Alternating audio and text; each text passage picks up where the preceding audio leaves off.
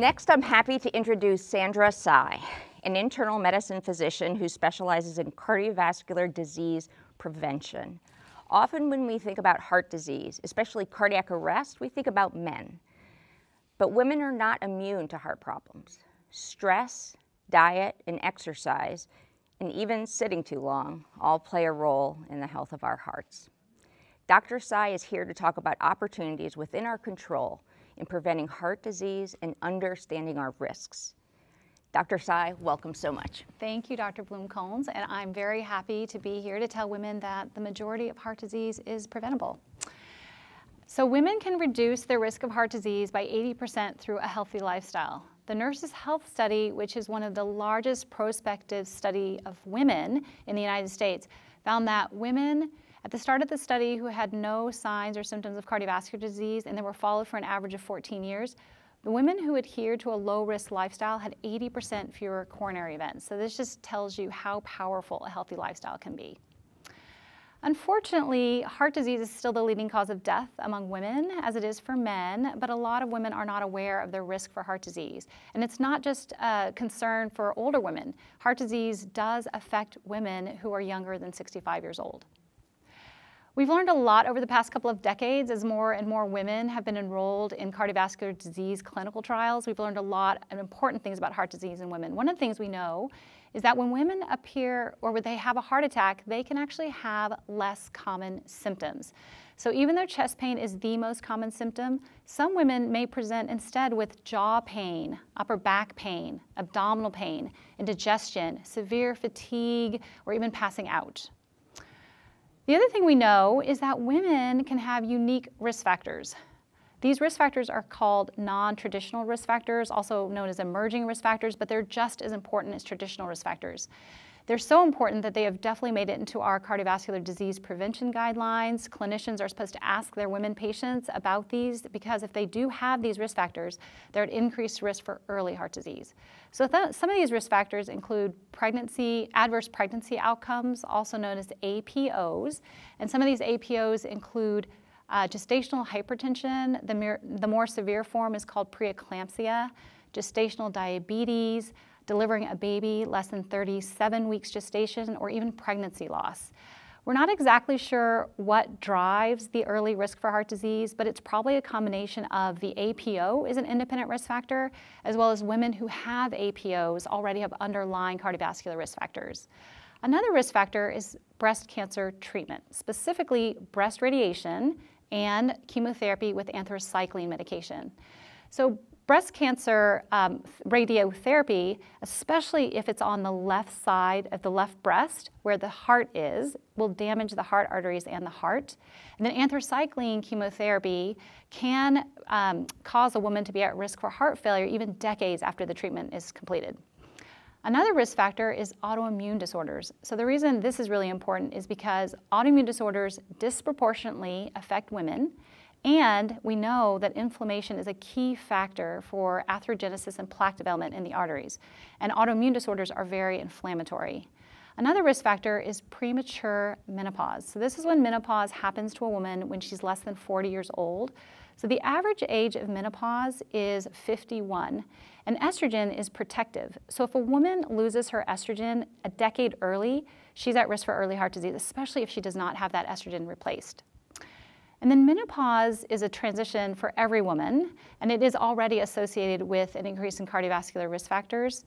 So a lot of women during this time of a decline in estrogen, they'll find weight gain, especially in the midsection. And we know that weight gain in the midsection is associated with insulin resistance. And this brings abnormal cholesterol. This can also bring hypertension. And if a woman is already at risk for these factors prior to menopause, she often will see overt diabetes and overt hypertension happening in menopause. What can women do? What can you do to reduce your risk? I always recommend that women get a cardiovascular risk assessment, especially if they have cardiovascular risk factors and if they have a family history of early heart disease in a first-degree relative. We do this at the Women's Heart Health Clinic and the Preventive Cardiology Clinic here at Stanford.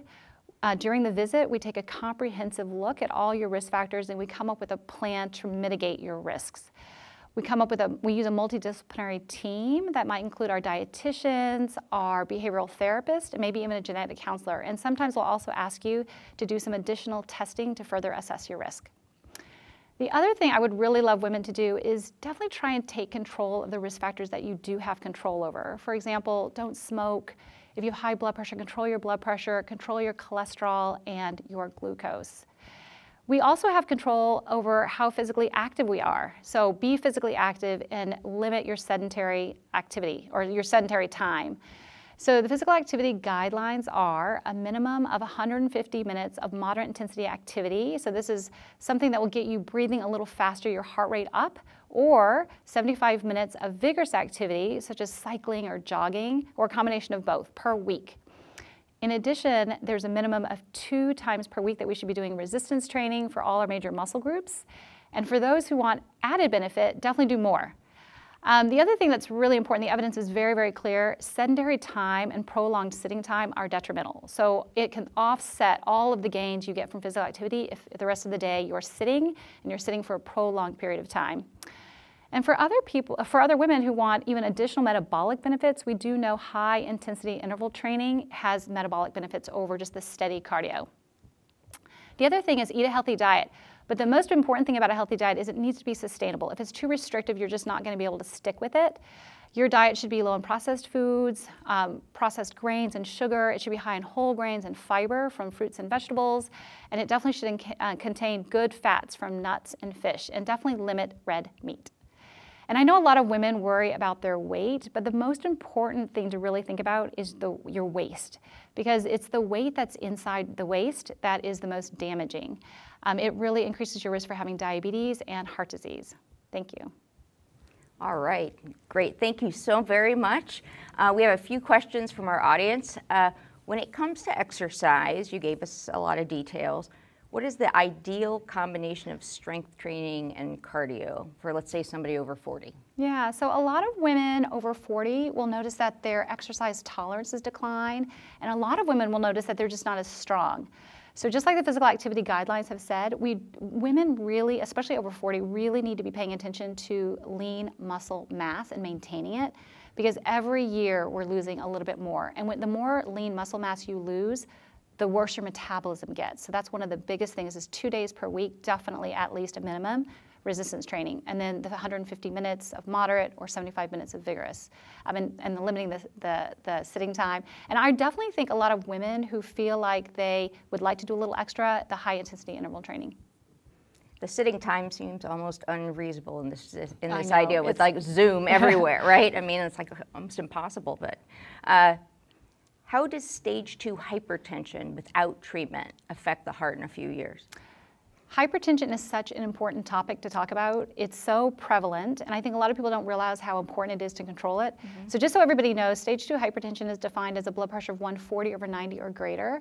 And this is the new cutoff. In 2017, the hypertension guidelines changed. They moved the hypertension used to be defined as 140/90, and they lowered to 130/80 because there was good clinical trial data showing us that those who have a lower hypertension have fewer cardiovascular events.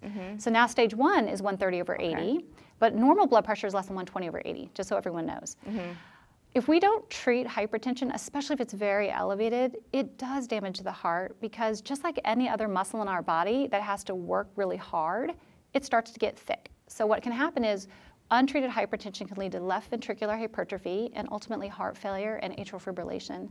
And the other thing it does is it's very damaging to the arteries, and it promotes atherosclerosis and plaque development, which can then put people at risk for heart attacks and strokes.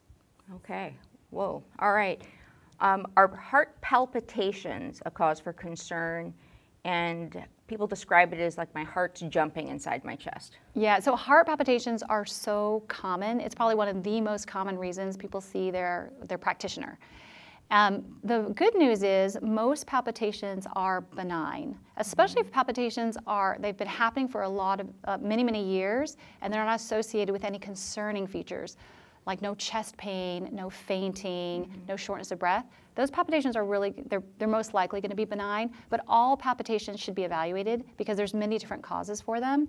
So we normally evaluate them with a 12-lead EKG or an electrocardiogram, and also an ambulatory cardiac rhythm monitor.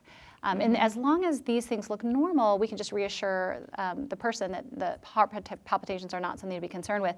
If everything is normal, sometimes the jumping or pounding that you feel in your chest is actually due to high blood pressure. Oh, wow, okay. What about a heart murmur? If I've been diagnosed with a heart murmur, is that a risk factor for heart attack? Heart murmurs are really worrisome, I think, to people, but they are not always from a negative cause. And heart murmurs do not predispose people to having heart attacks because the etiologies are different. Heart murmurs are the sound that we hear of blood flowing through a valve from one chamber to the next, and sometimes the blood flow is very innocent sounding, and we call those innocent murmurs. Other times the flow sounds much more turbulent because the valve is very small and stenotic, or it won't close well. So all heart murmurs should definitely be evaluated. And then heart attacks are due to atherosclerosis or plaque development in the heart arteries. So there are different etiologies, but both should definitely be evaluated. Yeah. Thank you so very much. Thank you.